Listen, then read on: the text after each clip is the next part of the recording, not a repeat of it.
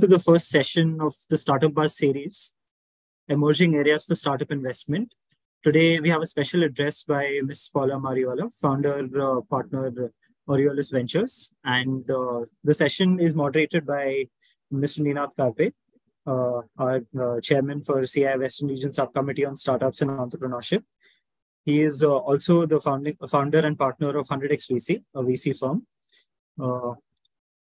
Thank you, all of you all, for joining in. Over to you, sir. Thank you, Harsh, and lovely to have you, my good friend Paula, on this Startup Buzz. It's the first for this year at CII, and we hope we'll have many more. But it's great to kick off with a session with Paula, who's really been a pioneer in many ways. She's, of course, the founding partner of Aureolus Ventures. It's a very interesting venture. It invests in innovative startups and companies focused on social or environmental impact. It's a very nice, interesting space to be in. She is founder and president emeritus of Stanford Angels and Entrepreneurs India, the managing director of Seed Fund Advisors, and promoter director of Hinditron. I'll stop it at that because I can keep going on. But fundamentally, she brings a rich experience of investing in early stage companies in India and US. She has truly been a pioneer in this space in India. And she's hoping to have a deep impact across fundamental aspects of mobility, healthcare, education, climate, and sustainability. Some of her key investments include Una Academy, Pixel, Chalo, and Terra.do. She's an alumnus of Stanford University. She lives in Mumbai and sits on multiple management and advisory boards of companies and foundations. We couldn't have got a better person to talk to us on a topic which is so interesting. And we thought we'll kick off this series this year with this topic of emerging areas. So that sets the context for the rest of the year. And we know then, based on what Paula is saying, what are the topics we should discuss for the rest of the year. So I'll jump straight into the topic. Paula, thanks again for joining. And we are delighted you're here. What are the promising emerging areas? Simple words. 1, 2, 3, 4. Well, thanks, Ninath, firstly, for having me on your first series. Always pleasure to be with CII, and the audience here always has good questions. And this is really a good topic, Ninath, as you rightly said. The last year has been a bit of a turmoil as far as the VC world and startup world is concerned. One has heard of the startup and investment winter and so on. So it's a good time to introspect and see where really we are going to get really innovation and growth from. The playbook for the investor has changed over the last 1 year particularly. I think during the pre-pandemic and pandemic years, there was a lot of focus on services around the consumer tech and the consumer. And a lot of money came into funding companies which were really serving consumer needs, consumer services. We also saw a lot of investment, particularly post-pandemic, in edtech and in health tech, overall in digital transformation, and using this digital transformation to bring access to a large cross-section of consumers. Since the pandemic, I think there's been a bit of a change in the rules of the game. What happened, and I'm going to just take a minute to talk about the past before I come to the 1, 2, 3, 4 of the sectors. Sure. I think what happened is, because a lot of money flowed in, there was a lot of focus on just capturing the consumer and giving access, and not really focusing on, if I may say, efficiencies of capital utilization. So one talked a lot about large losses, whether it was in edtech or whether it was in food services or other consumer services.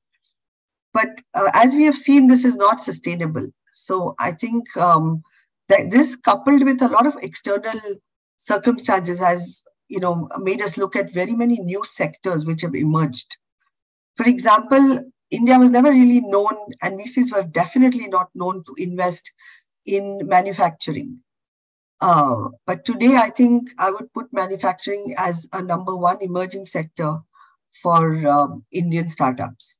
Now, why would I say that? Manufacturing is, one would say capital intensive and takes a long time, and it's maybe, business for the banks. But I think it's a sector waiting to be disrupted.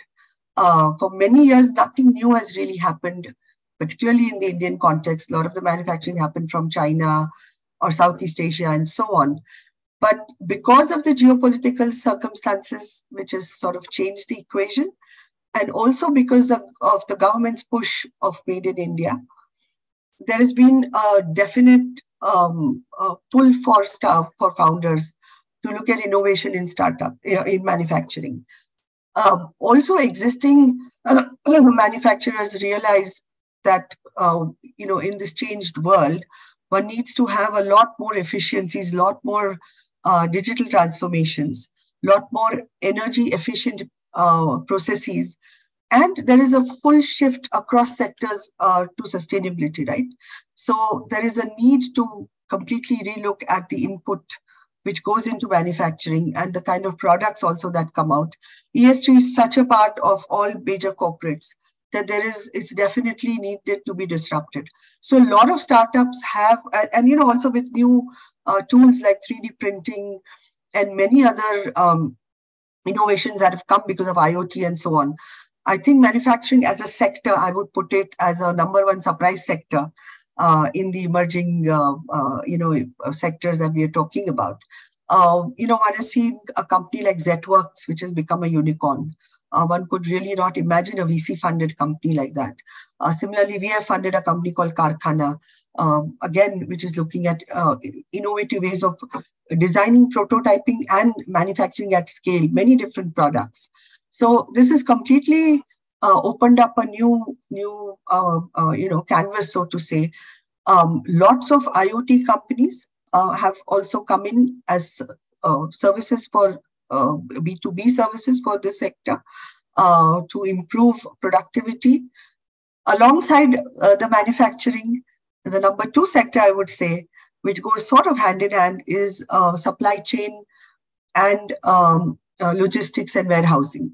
Because if there is a shift in the way manufacturing works, then these sectors are definitely required. These sectors, supply chain and logistics, had already had a strong push after the boom of e-commerce and other consumer services. And I think with a lot of new technologies coming in, robotics, etc., warehousing has also seen a lot of new entrants, a lot of new startups which have done well. I think supply chain and warehousing also a lot of new ways of doing these things. Again, sort of sustainability being at the core of it, because one is really focused on sustainable materials in the supply chain, as well as doing logistics in a more sustainable way, more energy efficient way as well. So across these sectors, there has been a big wave of new interest in the startups. Alongside, I would also put mobility. India is, of course, one of the largest markets, emerging markets for EVs. EVs are being used for transport and logistics, also are being used for transportation, personal as well as public. We have seen in Bombay, for example, a lot of buses coming, which are EVs. A lot of companies are looking at pushing EV vehicles. All this requires a different set of companies to support. So EV infrastructure has become another big sector that has come. New technologies in batteries are definitely required to support this. So again, as a corollary to this, if you put it in a broader perspective, it is decarbonization or electrification, which means alternate energy, alternate storage, and so on. So that is another big chunk that investors are looking at to fund, which may take a little longer, but it is definitely here to stay. Again, government has been very supportive in pushing EVs, in pushing mobility. We have a company called Chalo in our portfolio, which is actually digitizing public transportation, also getting in EVs, in working in public-private partnerships. So these are, again, very emerging sectors, I would say, because while transportation has been around, one has not seen this kind of innovation coming in. So I would definitely put these three. And a little more, to add a little more fun to this, I think gaming is, and Web3, I don't know if I can say it today because after all the news we've had about the taxes that they've been burdened with. But if you see, I mean, the kind of interactions people have with games is completely changed, whether it's Dream 11 in sports, or whether it's so many online gaming platforms that have come up.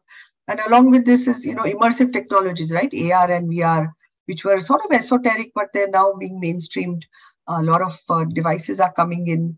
So I'm going to stop at these four. There are, of course, the usual suspects of, health tech and fintech and edutainment and so on.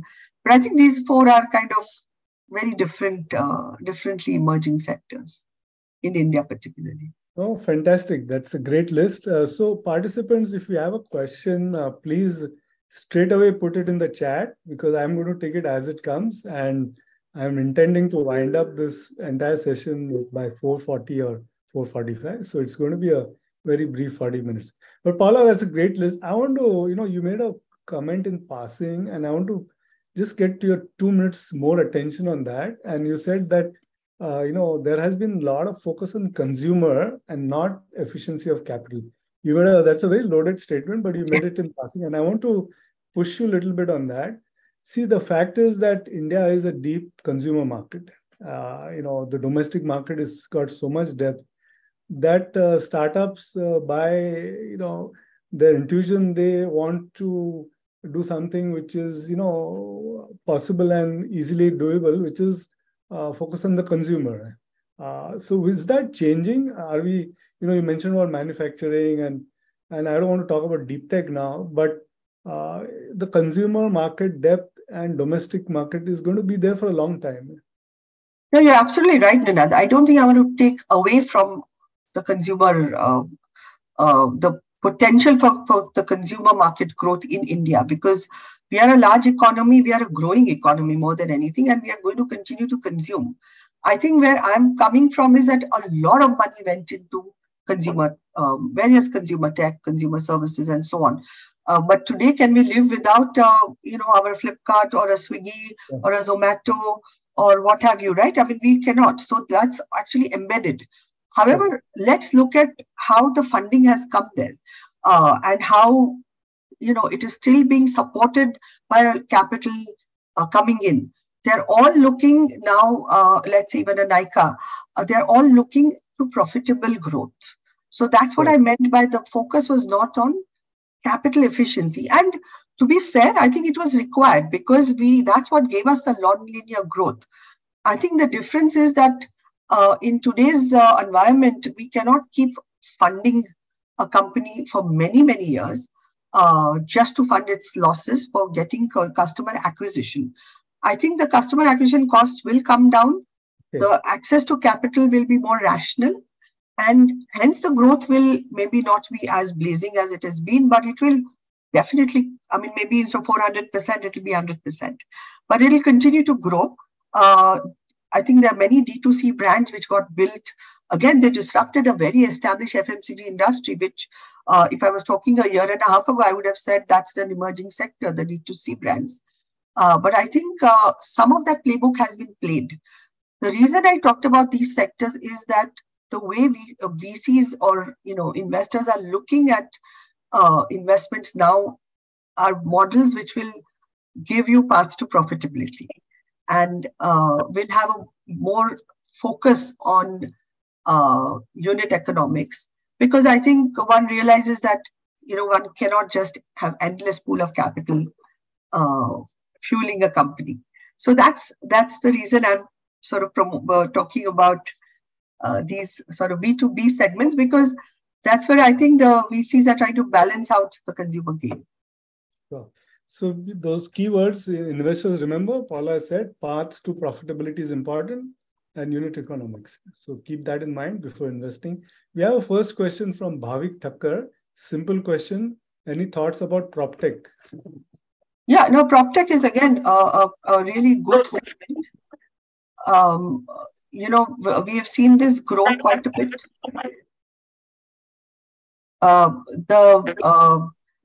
real estate markets have grown, and the way I think consumers view ownership of property is changing. Is there some noise? There's an echo. Let me mute my disturbance. So I think PropTech, I think there is a few companies which are looking at, sharing of properties. I think that's a good investment class. I think there is also, just as Airbnb came up, so many others came up for the sharing economy. So it's definitely a growing segment as well. There's a question, and let's get the elephant out of the room, because it was to come up in any case. AI. There's no conversation. Yes, absolutely. I was waiting for you to ask me the question. And I wanted to take AI as a technology trend rather than a sector trend. Sure. So AI is, of course, all over. AI is actually one of the longest standing technologies. I think, Ninad, you will remember, at least when I was doing my grad school, AI was already around, and that was many, many moons ago. But I think today it has really come of age. And AI by itself is not loaded. I think the loaded is particularly, the regenerative AI, ChatGPT, that has really put it into sort of the, domain of the lay people. I think there's always a question that if ChatGPT can do everything, why do we need anybody to do anything? I think the way we are looking at this is, as investors or as founders, the way we should look at it is, this is giving us a very powerful tool. So either one can come up and one can invest in new proprietary training models, which will actually create new algorithms and new sort of models of AI, which can give a different direction to, say, let's say, decision making and so on.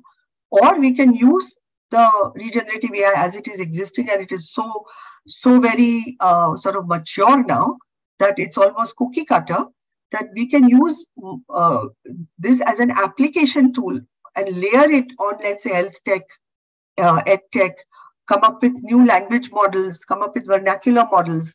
So I think LMS, learning management systems, if they get interspersed with these regenerative AI models, or health, gets a layer of AI on top. One can write prescriptions, one can have early diagnosis, couple that with machine learning. AI ML is really the buzzword. Machine learning is nothing but making AI sharper, right?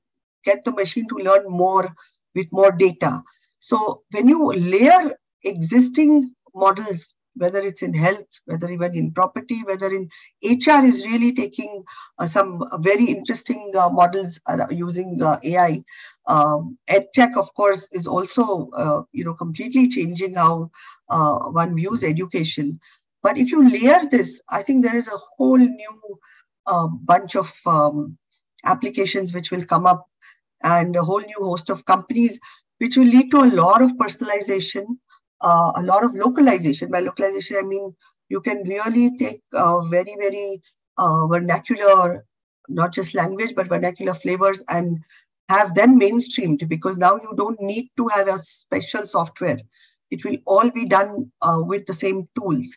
And then at the back of this, there is a lot of need for new types of data. So then again, those backend services companies, which will be pure tech companies, will also come up, which will partner with, let's say, large healthcare providers and so on, to come up with very, very refined solutions. So I think it's a great time to be in technology. I think, Ninad, this takes me back to when the first internet came, right? And there were models which failed, and there was a lot of exuberance, but eventually it all got really so mainstreamed, and so many new companies came out of this, right? Even though some companies failed in the 2000s and so on. But this will really lead to a lot of new innovation across. So I think vertical SaaS with specific AI will come up in a big way across sectors, whether it is prop tech, whether it is health, whether it is other enterprise collaboration tools, whether it's languages. A new company I just saw, they are calling it AI-enabled social commerce on WhatsApp, right? So AI will actually determine where you should buy, what you should buy, how, and you can just use WhatsApp with any language you want. And it will be like your assistant to take you shopping. So all kinds of things will emerge. Some will stay, some may not stay. But there's certainly going to be a change that's going to happen. So, Paula, I have got a lot of specific questions. So, just Let me take the one on defense and space, right? On deep tech. Yeah, and be brief because, I'm getting a lot of questions on specific sectors. So I'm going to take deep tech as a sector, whether it's defense, whether it is space tech, whether it is medical devices. I think deep tech also as a sector in India was never a favorite of us VCs because there was no early adoption. I think some of this is changing. In our portfolio, for example, we have 2 space tech companies which have done exceedingly well. There are space tech launch companies. There is companies which are giving data, which is being used for climate, which is being used for defense. In defense, again, defense with manufacturing, you see a lot of Indian companies doing things in this, and there is capital available for this through government as well as elsewhere.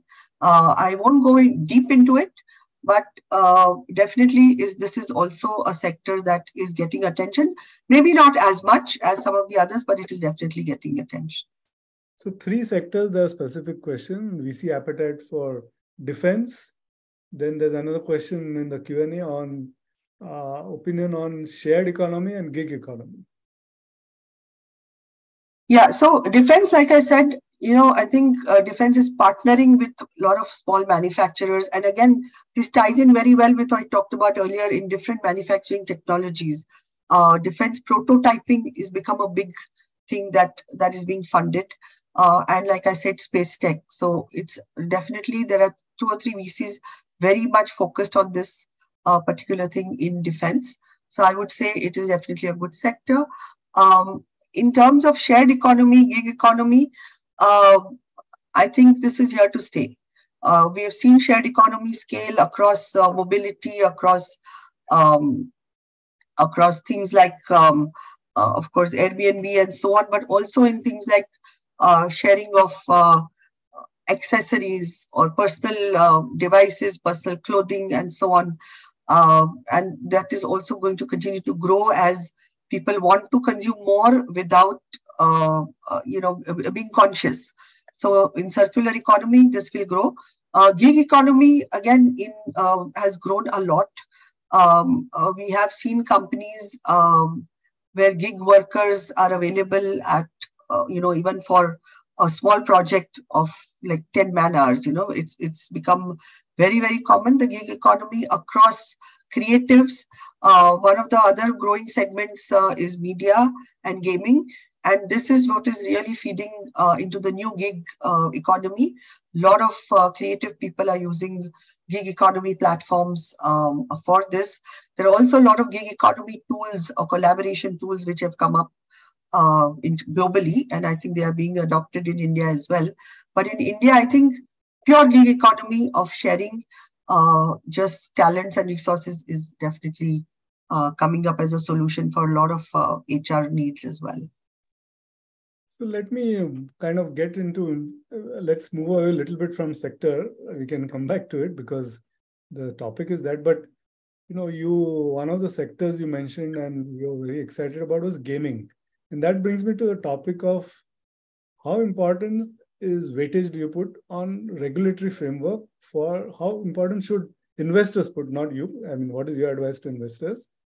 Investors should put on weightage for regulatory framework. For example, in fintech, we have seen, every couple of months, something coming up and, it's altering investments and models, and people are trying to do something around. Now, suddenly, we saw 28% GST on gaming.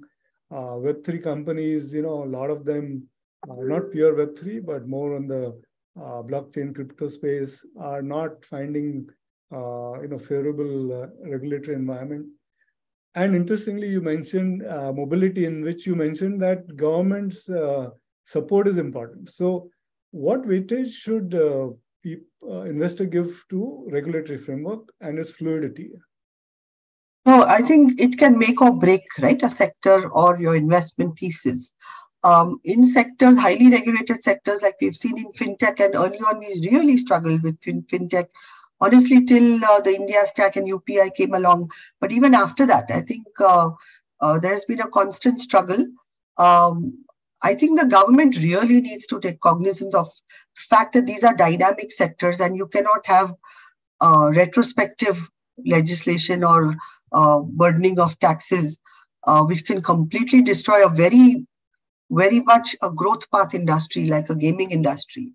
Frankly, I don't have investments in a gaming company, but I know a lot of companies. I know a lot of young people who are passionate about making games, right? And it has actually led to a pretty thriving industry. It's absolutely illogical to suddenly thrust this tax. I think there should be a lot of collaboration with all the stakeholders, right? The government should call them to the table and understand how and when to put these kind of things. You cannot have a complete blind spot and then suddenly burden. This is, if you go back to why was there no space tech earlier? We always had a pretty good, ISRO and all were pretty good, but there was a regulatory change that happened, which has also actually helped, for example, space tech.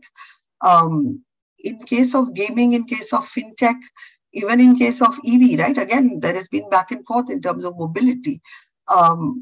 Wherever there is private-public involvement, the government has a right where there's a public goods involved, right? So an RBI steps in to manage or to monitor fintech is somewhat understandable. But to just put on a tax because an industry is doing well, when you have completely ignored it early on, and a very high substantial tax, is not good for the country, not good for the government, because either it will result in gaming companies moving away. And they will find green pastures. The government needs to be nurturing towards innovation and entrepreneurship. Entrepreneurs will take risks. Sometimes maybe they are not in line with what the government expects. I think best way to do it is to have dialogue, have industry associations like a CII, have representation, and take cognizance of the fact that there is a reason that this industry has done well. There is a demand and we have the supply. We are able to have people who can make these games. So I think rather than just painting it black, it's extremely important to have a consistent policy. And even if there is going to be a change, it has to happen gradually so that the companies, entrepreneurs, and all the stakeholders have the ability to adjust. We have seen, and I'm going to be bold and say this, in China, we have seen what sudden change in regulations did. I don't know whether we want to emulate something like that, that you suddenly say we don't like the way certain companies are growing. The companies are growing because there are people who want that service or that product, and they are able to give at a price which is acceptable. So sure, I think one should tax profits, but there has to be a rational way of addressing this. And for investors, we are always cautious when government is a customer. Typically, VCs do not fund companies where government is the major customer, because one is always scared as to government changes and then, things will change. But now, if you want to support a sector, you must have a confidence that the government policy is going to be rational and most importantly, consistent. So does that mean that we don't take bets into sectors which are new? That's what the message we are getting, that wait for the government to give clarification before you invest. Then your opportunity window goes. Some Japanese, Korean company will come and take it. No, we should do that before others come in. So participants, if you have any questions, please, there's a YouTube channel as well. If you put it there, my colleagues from CII will send it to me. But please do put your questions. We will wind it down next 5-10 minutes. So don't miss this chance. Paula, I want to ask you again a general question. And then again, I want to get back finally to sectors before I get back to sectors. How important is the concept of scalability when an investor invests in a startup? Look, when we invest in a startup, of course, we look at the founder and the sector, and we have an overall idea that this is a growing sector. But the particular model that you are investing in, whether that model itself can scale and scale non-linearly, as in, not just incrementally, right? Not a 6% growth kind of thing, right? We need to see adoption at scale.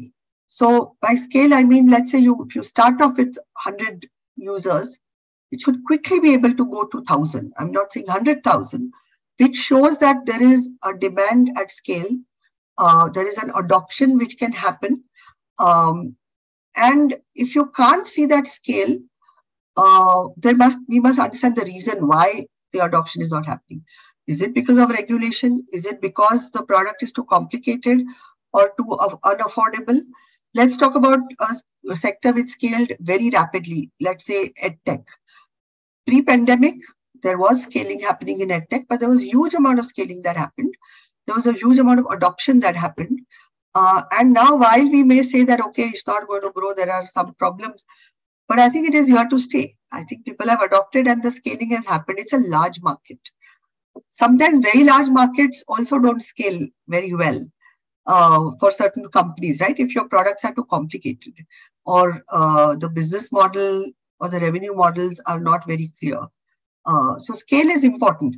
For example, in health, I would say there was a lot of scaling during a pandemic, but health per se is a little bit difficult to see scale because we don't have a very robust insurance system. So as a country or as a community, we are not very conscious of preventive health. Whereas if you see health companies in the US, they scale very rapidly in preventive health. And we don't have a sort of a big insurtech sector.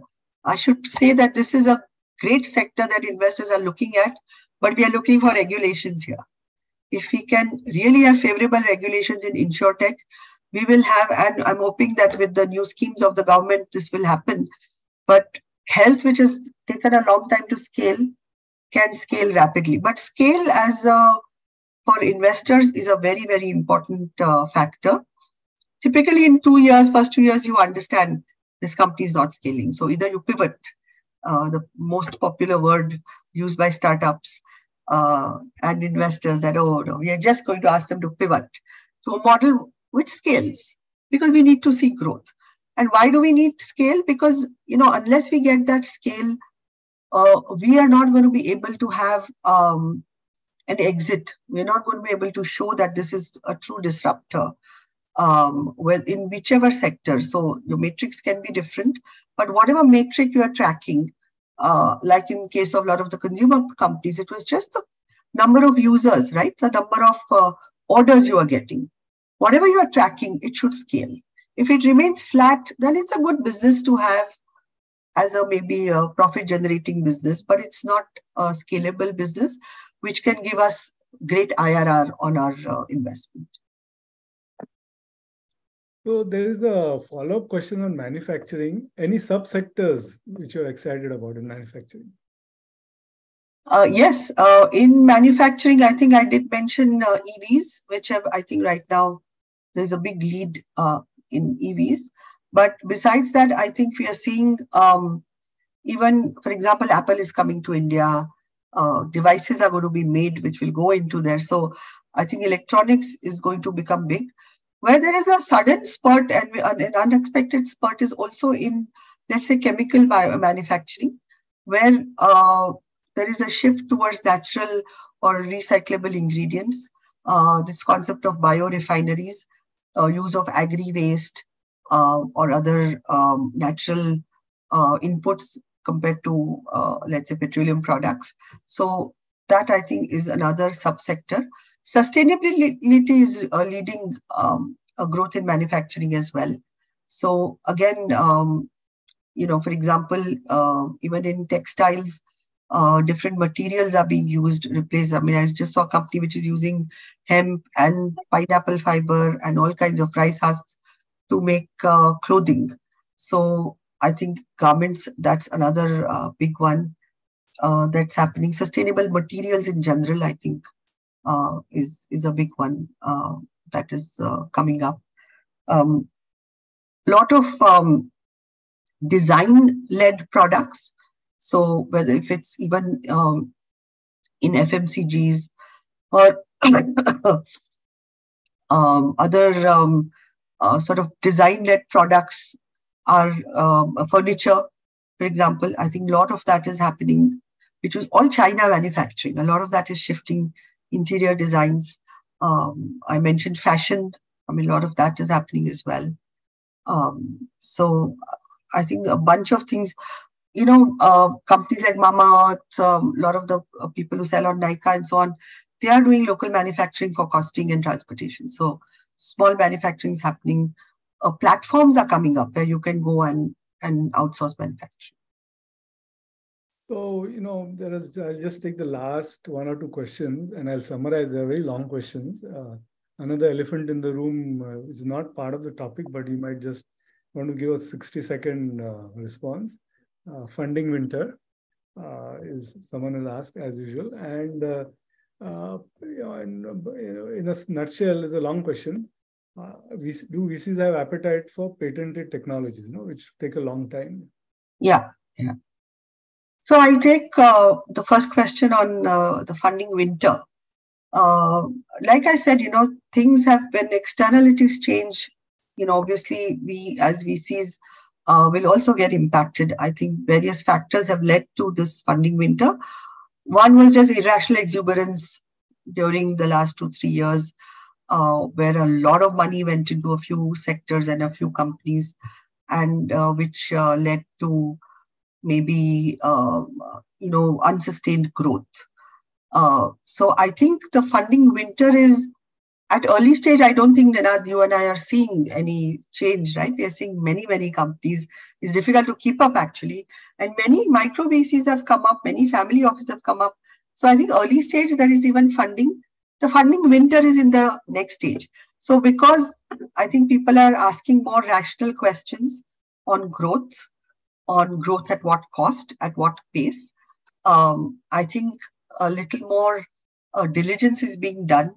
So just on a PPT or just on Excel sheets, one is not getting investments. But if you have a good idea and you can show adoption, I think money is there. I think a lot of funds have raised a lot of money which has not been deployed. It's a little bit cautious. So I would not like to say that winter is going to be infinite. I think there is going to be recalibration both at the investor end and at the founder end. I think founders have to be more disciplined. Investors have to be more sort of diligent and practical. We have to remember that in the Indian economy, we talk dollars that, you got $1 million of funding. We are a rupee economy. Our spending power is not in dollars. So people are not going to spend, $10 of ARPU. That's a lot of money. We are going to spend in rupees. The economy is a rupee economy. So I think the investors, I think also we are guilty of being misled or being, misleading founders in expecting the same growth. We are a large country which is growing in terms of consumption, but it is also a very layered economy. The middle class is growing, but the ARPU, the average income, is not growing at a dollar rate. So let's just reflect on who we are and where we can grow. We have a lot of growth potential, but it's going to take time, and it's going to take a little bit of rationalization. How much money does the consumer have to spend? How many brands will the consumer buy? How much food will the consumer order? I think we need to sort of relook at that. And hence we cannot compare a model which has worked in China or in Japan or in the Western Europe and expect that to work and grow at the same rate. The Bharat economy will grow at the Bharat rate, and that's a huge potential. So I think we should recalibrate in terms of growth expectation, in terms of ARPU expectations, and valuations have to reflect that as well. And that's what the founders also have to understand. So the funding winter, I think, just means rational valuations and more diligence on your business models. Now coming to the second question, which was on, there was a funding winter question and the appetite for patent long term, right? Yeah. Sorry, patented technologies. Patented technologies. So there are specific funds who have a longer term mandate. They are also more geared in terms of their teams to evaluate patented technologies. For example, we look for patented technologies, but the technologies must have depth. They must have the team which can commercialize this. I think the missing piece in India is the commercialization piece. We have a lot of government labs. We have a lot of private researchers who can develop technologies or products. I think the missing piece has been thus far commercialization, which means you require some corporate VCs or corporations to come in, step in and help in commercialization as well as help in early adoption. I think I've done one session on CII on this, where CII is a great platform for corporates. And I think if they can take cognizance, this is happening a lot again in the climate tech space or sustainability or energy decarbonization space, where this is required now to really make good headway in these sectors. We do need true research, we need patentable technologies, and we need adoption. We need to have partnerships with corporates and with industry partners across board to really push this. The VCs by themselves, we are generalists, right? So unless they are very specific VCs, unless we can pull in partners who will substantiate the technologies and help in commercializations, there'll be a small sliver of VCs. But this, again, I see in India, this is changing. There is appetite because I think the whole cycle of manufacturing is happening, supply chain is happening, cross-border is happening, and sustainability is coming across sectors, which is pushing for innovation, which requires technology development. So all these are good levers, which will unlock, I think, a good deep tech ecosystem. Great. Let me ask you a last question. And, if you have any closing thoughts after that, after you respond to my question, that will be great. So if there is a new angel investor wanting to invest now in startups, is this a good time? And what word of advice do you have for her or him? Look, I think for angel investors, sort of a winter, as it is being called, is actually a very good time because there is more rationality prevailing. The FOMO that is there, I think last few years, is sort of ebbing because the worst thing an angel investor can do is invest because of FOMO. By FOMO, I mean that, okay, this person invested and he made 100 crores or whatever, so I must invest and get that kind of return. Otherwise, I feel like I'm left behind. I think that's a completely wrong reason to invest. This is a right time for angel investors actually to understand what truly early stage investing means. It means having patient capital. It means understanding what the startup is aiming to achieve over 3 years and not like get an exit in like 3 months. It means that you work collaboratively in the ecosystem and see where you can help the startup with your experience and take them to the next stage without having this fear of, oh, somebody else will come and take it away from me.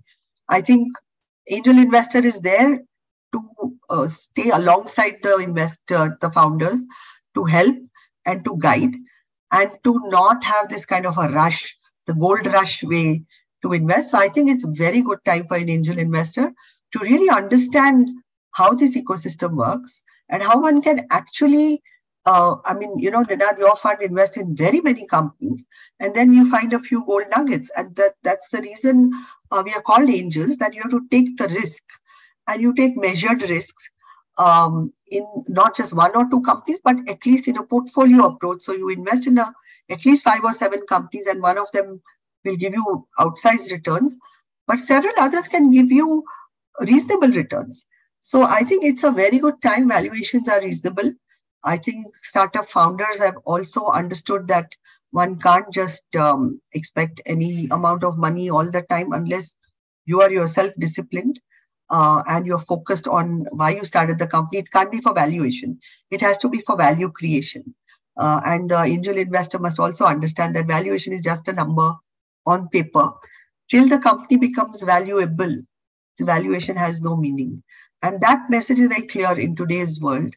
So if you talk to VCs, everybody's talking more about value creation and actual matrices, which are your business 101.